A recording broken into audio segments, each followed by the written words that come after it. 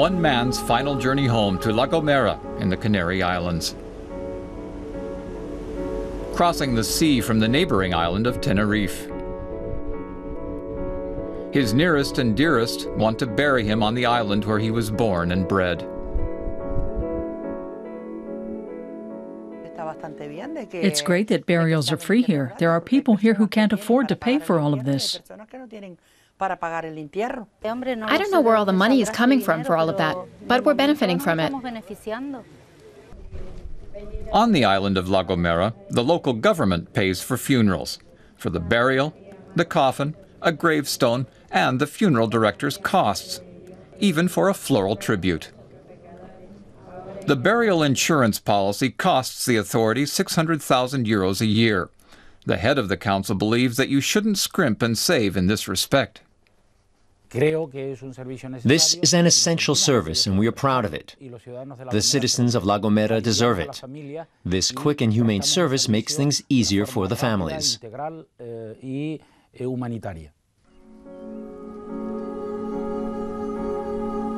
The island, with its 22,000 inhabitants, has become an exception in Europe, with its cradle-to-grave welfare coverage.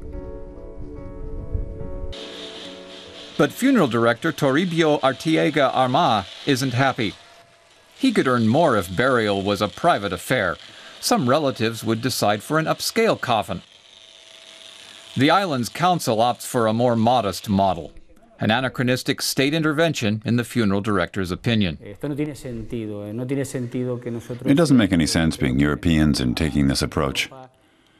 I don't think this makes the island any more prosperous.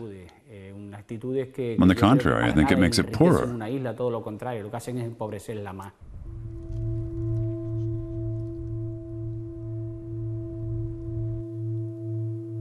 There are increasing calls for the local government to invest in other areas.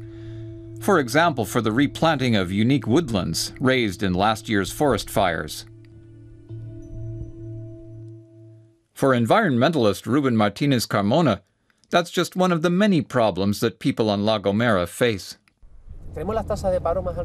Our unemployment rate is the highest in the Canary Islands, and the Canary Islands have the worst jobless figures in Spain. Spain has the highest unemployment rate in Europe, and we're paying for people's funerals? Incredible. Why aren't we investing in something productive, in the living rather than the dead?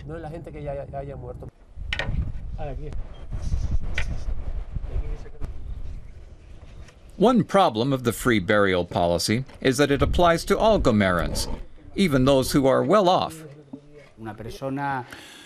Someone who earns 200,000, 300,000 euros a year doesn't need this assistance.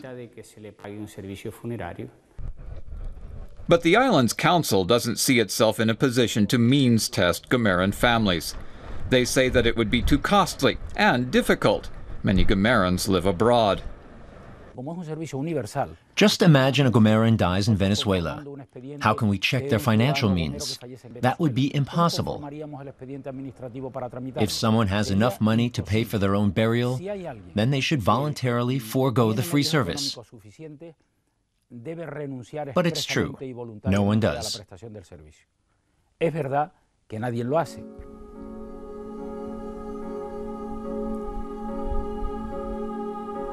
The Island Council has just renewed its funeral insurance policy for another 3 years.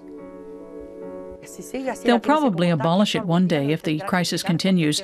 If the island's council runs out of money, then they'll no longer be able to pay for our funerals, but at the moment they still can.